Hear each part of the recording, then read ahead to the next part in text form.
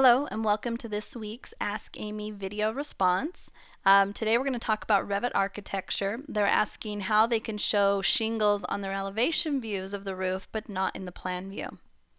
So this is actually really easy but maybe not particularly obvious.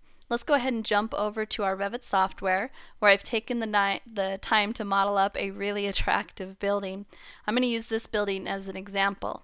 The first thing I want to point out is that typically there is no surface pattern for your roofs by default. It's something you have to turn on.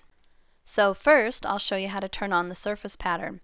I'll select the roof, and in Properties I can press Edit Type to get into the settings.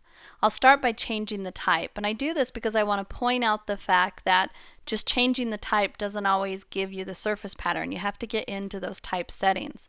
So for structure, I'll hit Edit, and for the finished material you can see it's using asphalt shingles, this particular material here. And now I can set the surface pattern for that by hitting the drop down and picking a hatch pattern from the list. So now that I've done that, I will see a surface pattern on my model. Now I'm just going to quickly adjust the color. You can really pick any color you want to give your building more depth if you're going to do a color print.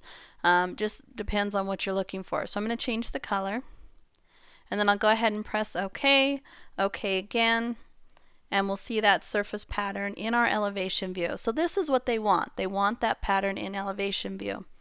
But if I switch over now to my floor plan view, we see the pattern here as well. It's actually being applied to the entire model, so it's shown in all views. All we have to do is pick the roof, right click, and do an override graphics in view. In this option, I'm showing you override category, which takes me into basically the view visibility, which is VV on your keyboard. I'll come down to roofs, and I can change different components, but from the main level roof I want to change the surface pattern and uncheck visible. Press OK, and now I no longer have a hatch pattern in this view for everything or for the roof category. So that's for all roofs. If you wanted to do just this roof, and I'll undo back and override by element, I can come in and pick surface patterns, uncheck visible, or change any other settings, but uncheck visible, and now it turns everything off for just this roof. So not a lot of change in my particular model, but gives you the results you want. So with that, that is how you hide your shingles or your hatch pattern in your roof plan, but keep them in your elevation sheets. Thanks so much for watching.